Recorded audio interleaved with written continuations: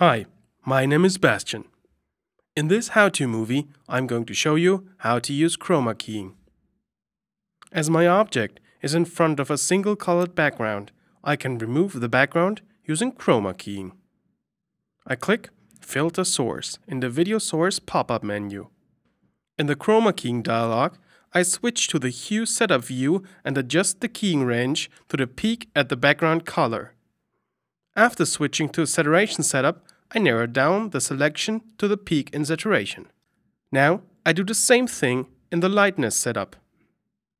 Using the Feather check, I can ensure that only edges are feathered.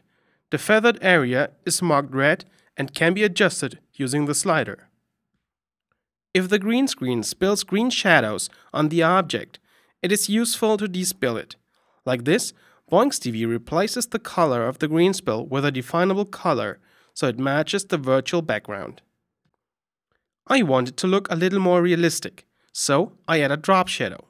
As soon as I click Create, the changes will be applied. Now I add the World News layer below the single video layer to get a background. Now you know how to chroma key your video.